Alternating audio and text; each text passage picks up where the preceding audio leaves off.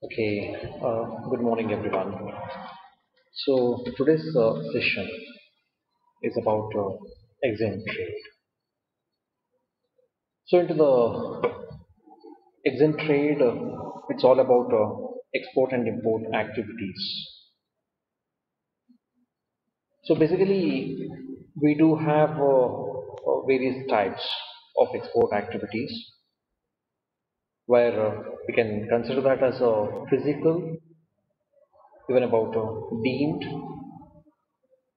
So when you're going to take the consideration of physical export, your product is being identified by one of the country where they would like to expand the promotion activity of their country, and they would like to extend the relationship with your country.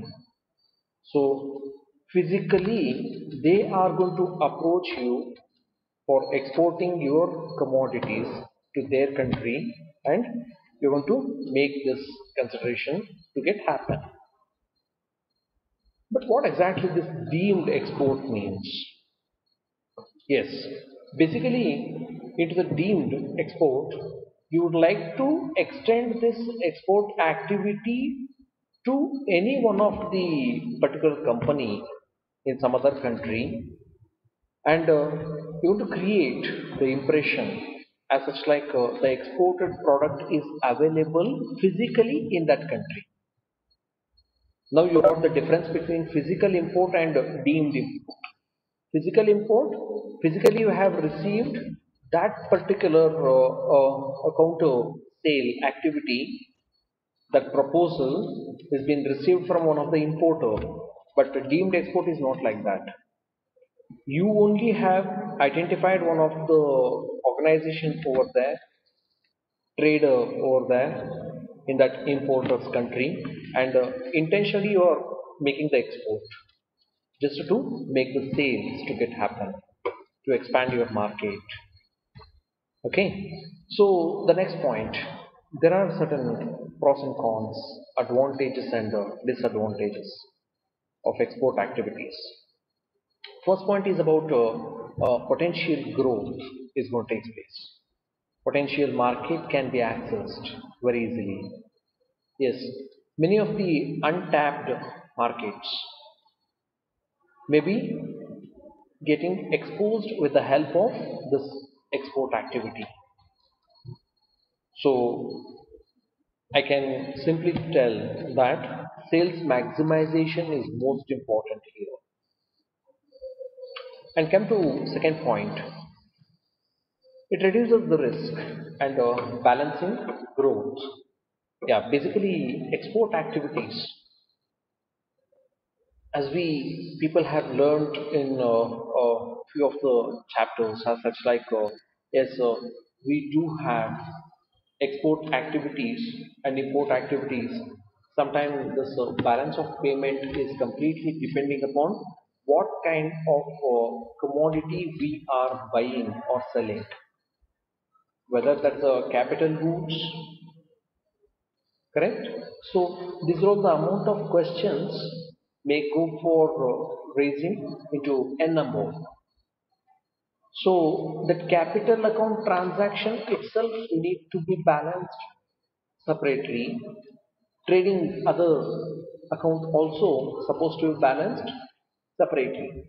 So here that trading account activities, whatever we need to maintain the balance of payment, that is going to be reduced, that burden can be reduced, risk can be reduced with the help of export. And the third point is about production capacity would get enhanced, or it increases production capacity. Ultimately, your target is to increase sales. So sales may go for increasing your scope or else area approachable, that when it is going to be wider area approachable, automatically you need to enhance your production capacity. Otherwise, you cannot able to reach the demand. Correct? So ultimately, export increases production capacity and gain the new knowledge and experience. 100%. It is going to be support you in terms of gaining a better amount of knowledge and experience in the market. Where when you're going to enter some other country, you can go for understanding cross-cultural movement. Maybe you may go for understanding consumer behavior in a different manner from your host country to home country. Correct? So ultimately, you are going to gain a new knowledge and experience pertaining to trading activities.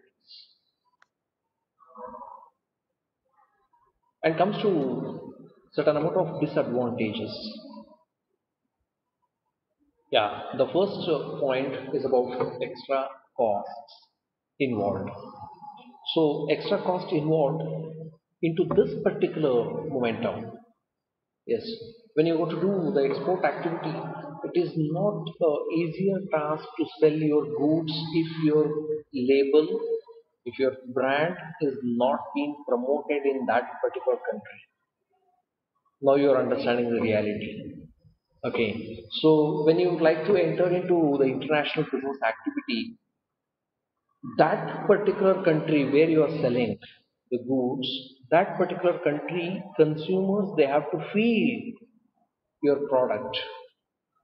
They need to feel so pride to buy your product. That consists of extra cost for the promotion activity, sales cost. Correct? I'll come to the next point is about financial risk is involved. Yes, when you are doing the trading activity with some other country, okay. So in that country, if that buyer or importer is denying your product after receiving that commodity, it is very much sure that it's a biggest question that how you are going to receive the balance amount if he denies your product after receiving the product. A number of financial risk is associated. Okay, that is one of the possibility what I told. Maybe possibility is there at your home country only. Gate one, gate two. During that time, you may not able to receive the pass from the quality control assurance team of your own country.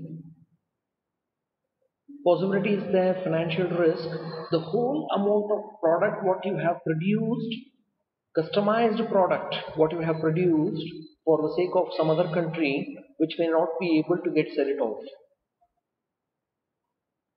Correct? Third point is about export licenses and document. It is not so easy to get the export license and making the documentation. It may take months to gather amount of transaction. Maybe we will discuss this export licenses and document in the next session. How it is difficult to get a license and documentation. And the last point for today is about market information. Yes, gathering market information and having the reliability on that market information what you have gathered is the biggest question. Because when you want to collect that particular data by at your own, maybe that is as according to your point of view, that is correct. But if you have gathered secondary data, that's the biggest question. How far it is reliable? That question will always be there about the faith or belief. Thank you. So with this note, I'm going to end up the session about advantages and disadvantages of export. Thank you so much to everyone.